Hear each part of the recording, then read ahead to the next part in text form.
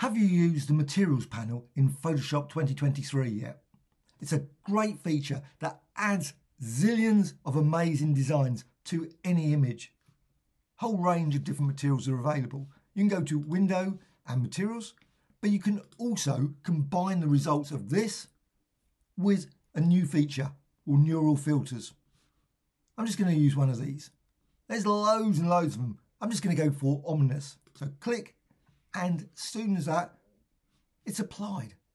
Very quickly you get this very unusual looking material, but you could use any of the other ones. And also you can add thousands more just by clicking here. Loads of additional features available.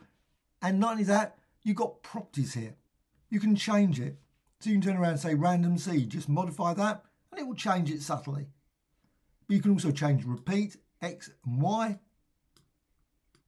And once you're happy with design, and I'm going to go with that. Just going to go with that with filter and down to neural filters. So filters and neural filters. And you of course can use any of the materials with this. Go down here to creative. Now you could use landscape mixer, it's pretty powerful, but I'm going to go with style transfer. Just by selecting here doesn't turn it on. You need to click here. So just click there to activate it. You can see it's activated. You can actually activate any of them, combine them in different ways. So if you want, just click there as well. So that one is in use as well. And of course you can apply presets, but I'm just going to go with this one, style transfer. With style transfer, you've got all these options here for artistic styles. You may have some 3 by default. You can download some additional ones. Really great little styles you can apply, as well as image styles. Some really nice ones there. But you've also got the option for custom. So click custom. And there's an option here. If you've got other open documents, you'll see along here you've got open documents. You can select those from this as well. But you can also select from the computer. So select an image from the computer and it can be any image. Now at this point, of course, I'm in the wrong place. So let's just go to my Photoshop images. And I'm just going to select one here. This one, nice colourful gradient design. This was created using a twirl filter used with combinations of multiple layers of a gradient. So once I've got that selected, use this image. And it's 1920. It can be any size. So you could have that 4000 by 4000. I don't know if there's a limit. Haven't tried it with super large ones, but use that image. You can modify the strength. Now it takes a bit of time processing. You can see down the bottom it says processing on device. Sometimes it can be very quick. Sometimes it can take a few seconds. And you can see the result, a very beautiful jewel encrusted, sort of very unusual design. And of course, you can see the colours here. You've got the blues, you've got the reds, all of those. Now, unfortunately, it does seem to create the same sort of style of line work. I have noticed it seems if you apply certain imagery, it does seem to create this sort of broken apart looking design. You may not like that. I'm not certain how you can modify these settings to change it. If you change like the detail, change other things, maybe it might have a slight different effect. But basically, I always think it looks much the same as that for many images. Let's just process that. You can see the result. That actually has reduced it down slightly, made it sort of an oil paint smeary effect just by modifying the detail. And also you've got background blur and others. You can also, if you want, you can just crop a particular area. So you can just apply that. Say you want, say, the blues and the reds there, just that bit, and you can move it around or change mind. You might think, oh, I'll have the blues. You can just select that area. So instead of having all those colours, you will end up with just blue.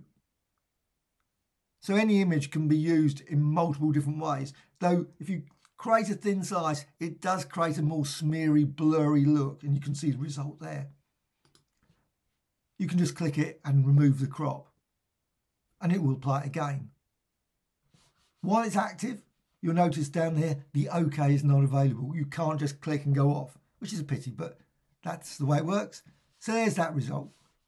You can output it different ways. You've got here new layer, so it creates a new layer, which is great, very useful. Now sometimes different neural filters will have different options there. And I'm certain that current layer should be available there as well, but for some weird reason it is not. But you might notice different ones. Just pointing that out. You can also save it to a new document, which is very useful as well. But new layer, I think, is one of the more useful ones. So new layer, you can also send it to Adobe. You can turn around and say, well, I would love to see this or that. I'm not happy with this. I really like it. I don't like it. You can turn around to them. And obviously, hopefully, if enough people send feedback, things will be changed. Maybe modifications will be made and it'll be tweaked. Even more features will be added. I'm just going to go with that. Click OK. And it creates a new layer. And there it is. You can see it. So layer, and you've got your background layer as well, which is really useful because, of course, what you can do, you can always go to the layers panel. Let's just remove the materials now. Don't need that anymore. You've got that. You can turn around and say, oh, let's blend it. So you can say darken. So you can run through it. Just try out color dodge. I think that looks beautiful. Creates even more jewel-like sort of design. So, but you can run through those or change the opacity. Also, you can flatten it. So the whole thing can be flattened. So flatten image, and you've got that. And of course, you can go to image adjustments, modify it, levels. So you can just tweak it a bit if you want. Maybe do that. Or maybe go to effects, go to filter and stylize and oil paint. Creates a beautiful, this is just a gorgeous sort of like honeycomb, bees. I'm not certain. It's just really beautiful jewel-like design, just created using that neural filter. And obviously, and you can use any image. I've just selected one image, but you can use literally thousands of images combined with these materials. So millions of different designs can be created. Abstract designs, which of course you can always use in other imagery. Even though you've got this, you can always use that as a source for maybe a wall design, a background, a poster design, anything. Loads of possibilities with this feature. Hope you found this tutorial of interest. Any questions, please let me know in the comments below. Always great to hear from you. Thank you much.